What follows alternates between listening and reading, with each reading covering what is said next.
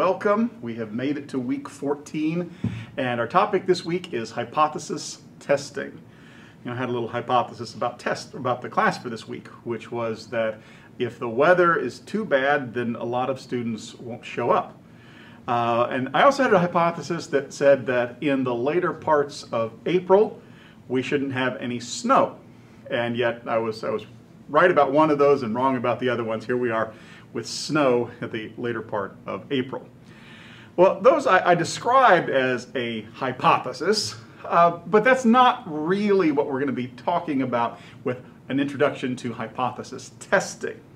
In fact, the hypothesis testing that we will be doing would follow this example.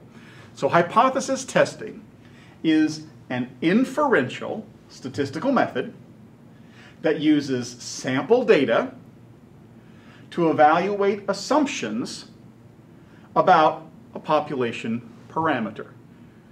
Now I know that's a mouthful. That's a lot to try to take in all at one point. So let's break that down and explore the meaning of each of those parts of that rather complicated paragraph. So number one, hypothesis testing is a statistical method. And what that means is it's a technique. And I'm going to break it down into 5 steps for you.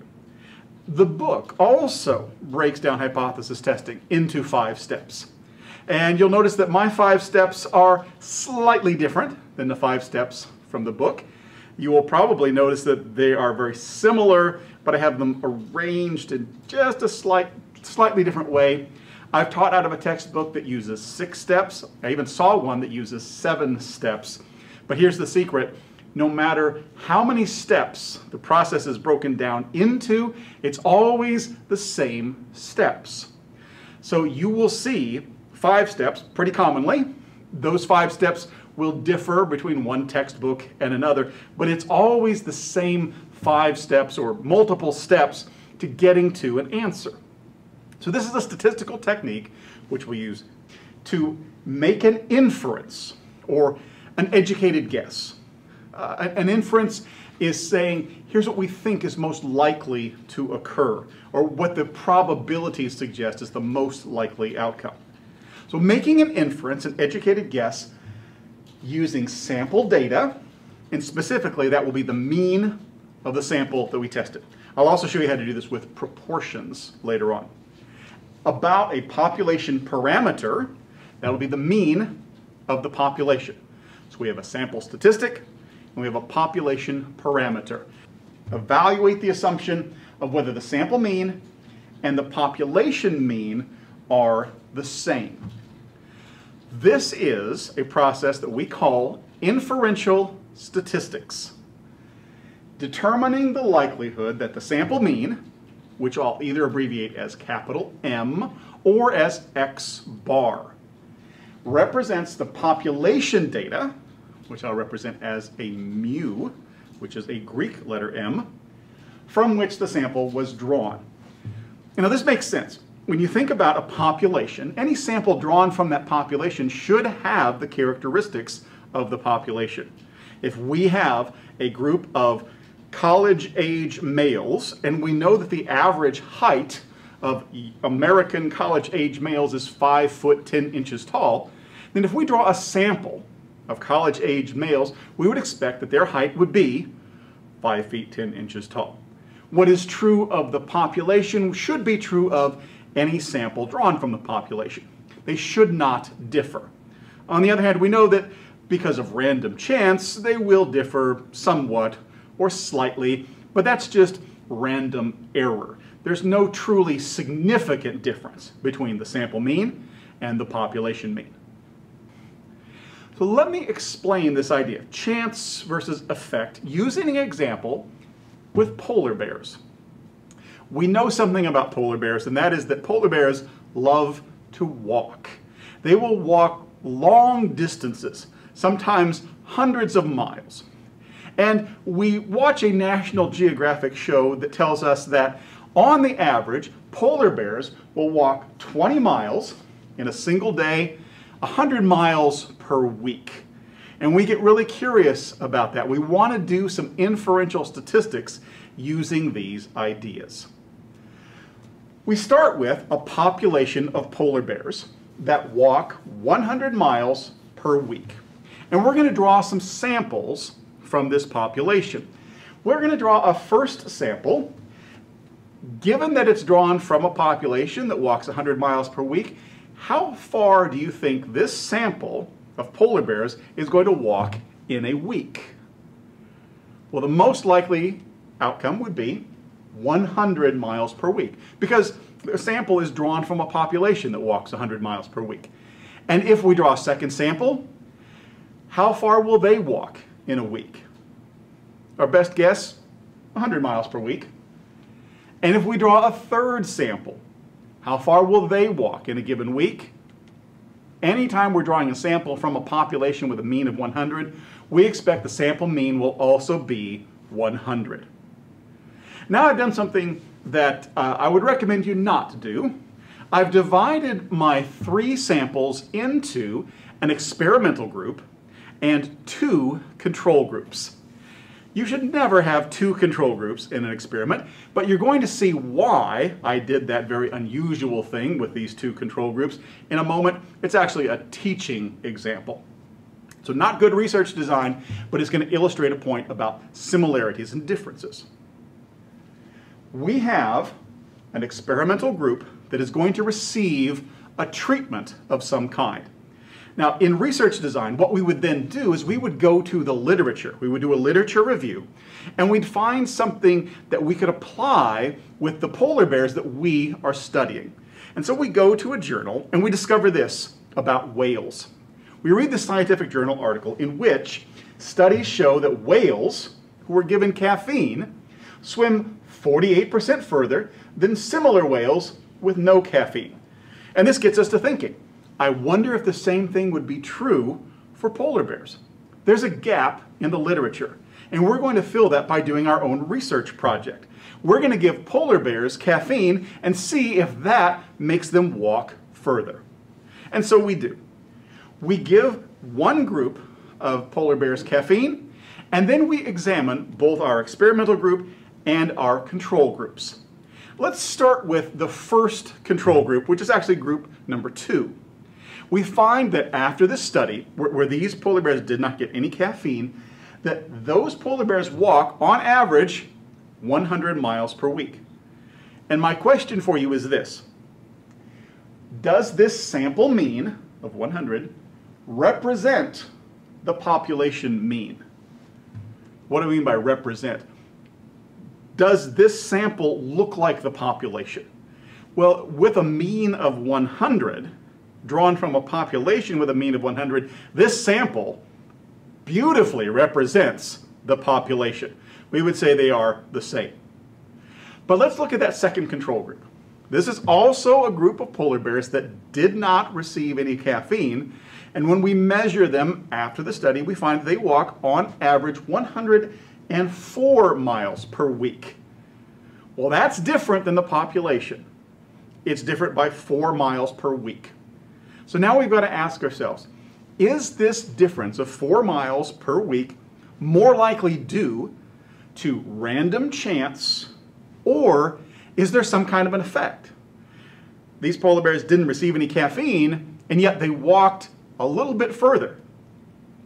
This is an example of random error. This control group is probably exactly the same as they were at the beginning. There's just some randomness. One polar bear walked a little bit further. This adds some error to our data. But we're going to say that although it is 104 and 100, that these 2 numbers are really the same. Well, the sample well represents the population. There's a small difference, but not enough to be accounted for by any real effect. It's just random error. But now we look at our experimental group. And we find that these polar bears, which were given caffeine, walk 150 miles per week. Now we have to ask the same question about which is more likely. Is it more likely that our sample, with a mean of 150 miles per week, represents a population with a mean of 100, or is it more likely that our sample with a mean of 150 represents a different population, a population of caffeinated polar bears that walks, well, if it's a 48% improvement, we would expect an average of 148 miles per week. Does that number, 150, better represent the population from which it was drawn, 100, or a different population with a mean of 150? There are two hypotheses at work here. The first one is called the null hypothesis. We call that H sub 0, colon. It says mu equals 100. And the way that we would understand that in words is we would say that sample 1, our experimental group, represents a population with a mean of 100. But we would also offer an alternative to that null hypothesis. We'll call it an alternative hypothesis, and that is that sample 1 does not represent a population with a mean of 100. H sub 1, colon, mu does not equal 100. Our sample does not represent a population with a mean of 100, and we're also willing to say, now that we've done the experiment, it better represents a different population, one that is defined by an effect of the caffeine. In other words, these polar bears walked further as the result of drinking caffeine. So when we do hypothesis testing, the question is, which hypothesis do we test? We do not start with the hypothesis that we want to prove or the one that we wish was right. We start with a null hypothesis that says there's no difference between the sample mean and the population mean. The differences that we may observe, like the difference between 104 and 100, are due to chance. And we will write this hypothesis as H sub 0. Our alternative is the alternative hypothesis, that the sample mean is different from the population mean, that those differences are due to an effect, and we would write this as H sub 1. You will also see it written as H sub A for alternative hypothesis. Either one of those notations is fine and acceptable. However, you will always write the null hypothesis as H sub 0. So to further illustrate this idea, I want to use a scientific example drawn from the Journal of Hanna-Barbera. It's the wisdom of Scooby-Doo. So if you've ever watched Scooby-Doo, you know it follows a fairly predictable pattern. The gang is traveling in their mystery van, and it breaks down in front of an old amusement park, or maybe a haunted mansion. And so they go inside to investigate, maybe looking for a phone so they could call to get someone to come and fix the flat tire on the van. Well, in this haunted mansion, they encounter all kinds of strange occurrences. And there's one of two explanations that they could offer for these occurrences. Option number one is that there are no ghosts and something is afoot. Option number two, there are ghosts, and ghosts explain all of the odd phenomena that they are experiencing. Well, which of these is the better explanation? Which is the one that we should start with as our default? And it really matters which one we begin with. Because if we begin with a hypothesis that says that something is the case or is true, well, then we start looking for evidence to support a conclusion that we've already drawn. And so anytime there's a strange noise or a light that blinks on and off or anything at all, whether it's just someone stumbling into some paint cans in the corner and creating a noise, we say, ah, it must be ghosts. But if you start with the hypothesis that there are no ghosts, you can begin to look at that evidence in a different way. And sure enough, once you've discovered the caretaker at that haunted mansion who has a financial benefit to gain by running everyone out so he can somehow claim ownership of the old mansion, if you already believe in ghosts, then that becomes a plausible explanation. But once the bad guy is unmasked, the ghost explanation is no longer required.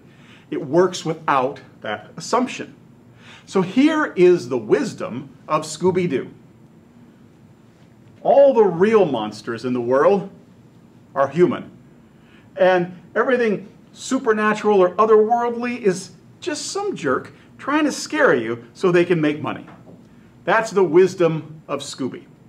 Well, let's apply this in a slightly different way using babies in hypothesis testing.